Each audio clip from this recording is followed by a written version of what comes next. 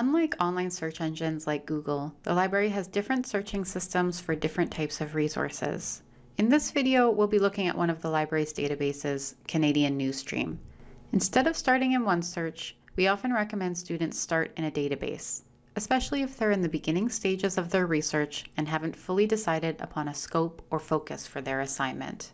A full list of the library's databases can be found in the Articles and Databases tab.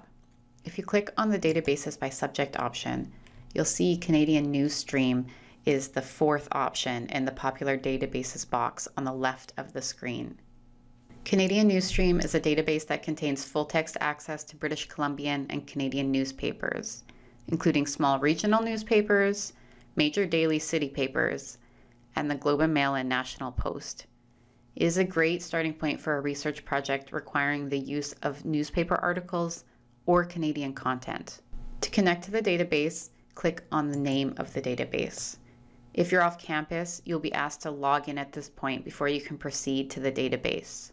On this initial page, you can enter your keywords or phrases right away and then hit search and see what results you get. You can also set some limits on this initial page, including limiting to only full text articles, setting a date range, or searching for a specific source or document type. As you'll see, these limiting options are also available on your results page. Let's say you're looking for newspaper articles about Canada and the COVID-19 pandemic.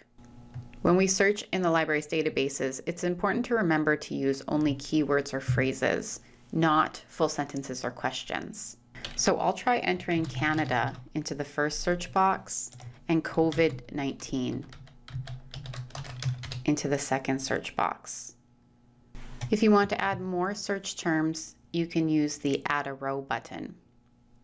Before I click search, I'll change this drop-down menu option from anywhere except full text to anywhere.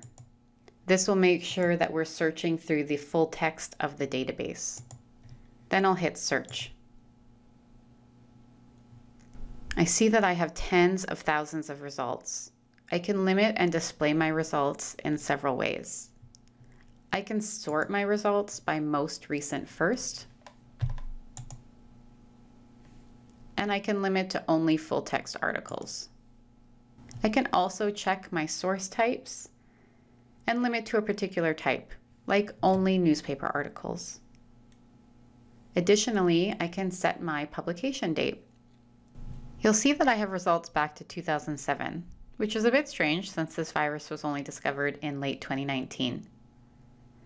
I'm going to update my limits to search for only newspaper articles from 2019 to 2020 and see what my results list looks like.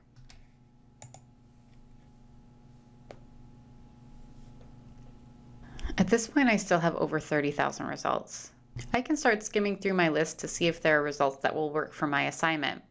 I can also decide to add an additional term to further narrow my search. I'm going to try adding British Columbia to my results to see if I can find more local resources.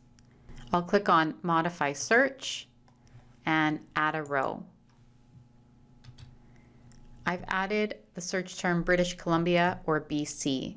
I put British Columbia in quotation marks to keep these words together and added or BC to widen my search. I'll change this from anywhere except full text to anywhere and then hit search. When I'm taken back to my results list, my newspaper limiter has been removed, so I'm going to add that in again. And now I'm down to just over 4,000 results. At this point, you can look through the list for an article, or you can continue to modify your search. The Douglas College Library has millions of resources for you to use for your Douglas College courses, many of which you can access online from your home. Please check out our videos and tutorials for more detailed instructions or contact a librarian for help.